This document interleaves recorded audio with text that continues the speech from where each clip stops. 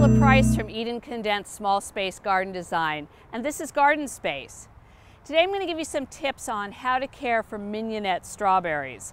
Now, mignonette strawberries are part of a variety of strawberries, also called Alpine strawberries, and they're really great to grow if you happen to live in an area where you have shorter summers, colder winters, because they are fairly hardy to about 20 degrees. So you can grow mignonettes in areas where a lot of the other strawberries won't grow because they need warmer temperatures.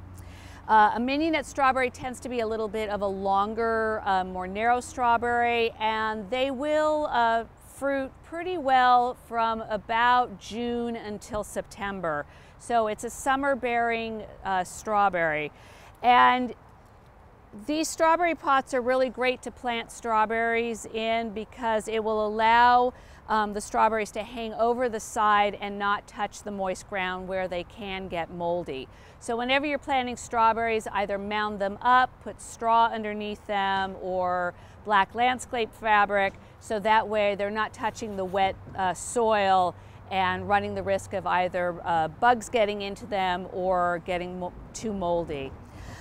With these pots, though, you do need to water them a little more frequently, so you can set up a watering system or just make sure that you put yourself on a watering schedule, so that way both the main part of the pot as well as the little balconies here are getting enough water. Also, strawberries, including mignonettes, do need regular fertilizing, and the best time to fertilize is before they start to fruit.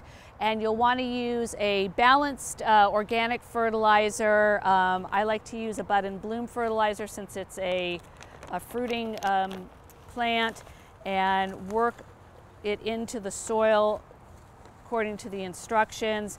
You can also fertilize after the first fruiting. So my strawberries right now are sort of in between fruiting, so I'm going to give them a little bit of fertilizer here, and that will hopefully get them to start to flower and bloom again. Strawberries do need consistent water as well as 6 to 8 hours of full sun a day. If it's a little colder near where you are, then have them in a sunny area near a wall, and that will generate a little bit more heat. If you have any other questions about how to care for mignonette strawberries or any other strawberries, please contact me at www.edencondensed.com. Thank you very much.